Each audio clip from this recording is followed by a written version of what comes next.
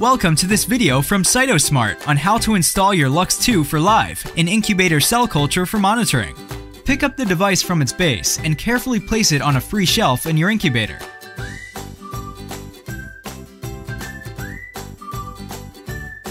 Next, lead the USB cable to wherever the supplied tablet is located.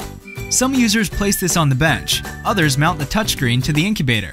The cable can either be run through the cable port, often located at the rear or side of your incubator, or you can guide your cable around the door frame, ensuring that it will not be under too much pressure when the door is closed, as demonstrated here.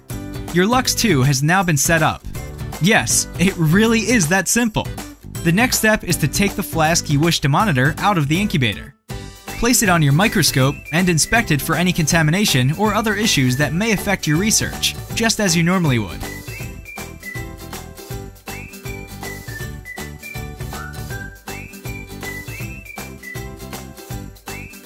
Once you have verified that the sample is ready to use, carefully place it back in the incubator, on top of your CytoSMART Lux2.